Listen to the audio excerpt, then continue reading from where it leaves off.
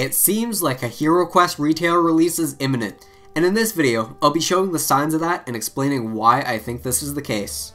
But first, I've found something interesting that Avalon Hill posted on Instagram. They've been sharing a few pictures these past couple days. The first is something that we've seen before, it's just the box art, nothing new there. Then we got a close-up of Return of the Witchlord's box art. This looks very nice, and it's a high definition compared to the other pictures that we've seen of this expansion.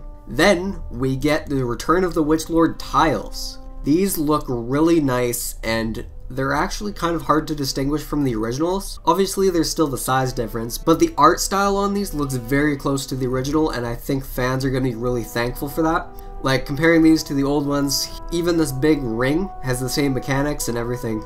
I'm happy about that. Then we got the Witchlord picture, which we've seen. Close-up of Keller's Keep box art, showing the dwarf's face while he's trying to swing his axe into that big gargoyle.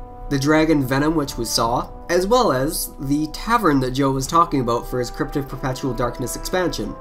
And finally, we got pictures of 3 spells.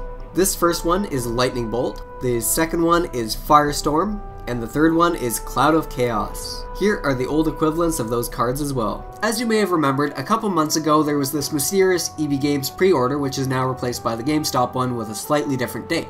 That was the first one that we saw. But over the past month or so, there have been dozens of others popping up, and there's some interesting differences between them, including different languages and even the Frozen Horror expansion. Now I'm going to go over a couple notable ones, thanks to you/Yezek on Reddit for this huge list that's been compiled of all these different pre-order lists by the country.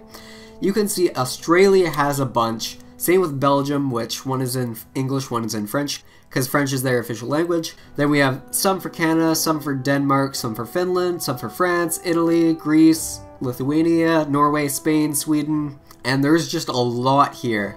Since first recording this video, he's updated the Reddit post as well to include a couple extra things, reference codes for sites, the UPCs and SKUs, as well as a universal distributor, with the release date supposedly being November 1st this year. Okay, so on the Spanish website Dungeon Marvels, this is where we first saw the Frozen Horror expansion. You can see here what they have is Heroquest, the main box, then they have Return of the Witchlord, Keller's Keep, we knew those existed, but there's also Frozen Horror, which is a placeholder image at the moment. And the approximate release date is August 31st, 2022. Maybe we'll find out at PulseCon if this thing is real, but until it's confirmed, I would maybe hold off from buying it from a website that you don't trust.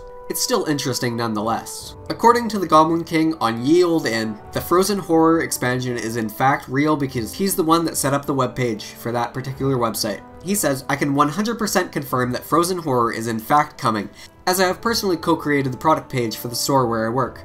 Retail stores have received very little info though. There's no description, content list, or box art as of yet. It's expected to release around August 2022. We're selling it at $460 DKK, $73 American I would assume, and that image that we saw is a placeholder by him." Cosmic Games, which is an Italian company, made a tweet about Heroquest as well, but they deleted it, saying that they were maybe too eager for the announcement, and so that's another indication that makes me think this is an official thing. One more to look at is L'Outre-Monde, which is the French company operating in Belgium. And according to a response on their Facebook post about this game, here's what they had to say. "Hello, Heroquest game edited by Hasbro Avalon Hill will be released in French during December according to their schedule. This is the basic box only, with extensions normally scheduled for 2022. The recommended editor price of the game is €150, including the pre-order is going to be $125, including tax. Given the huge demand for the game for years, feel free to pre-order today. There will be several productions of the box according to Hasbro, but we suspect the first wave of release will be sold quickly on pre-order."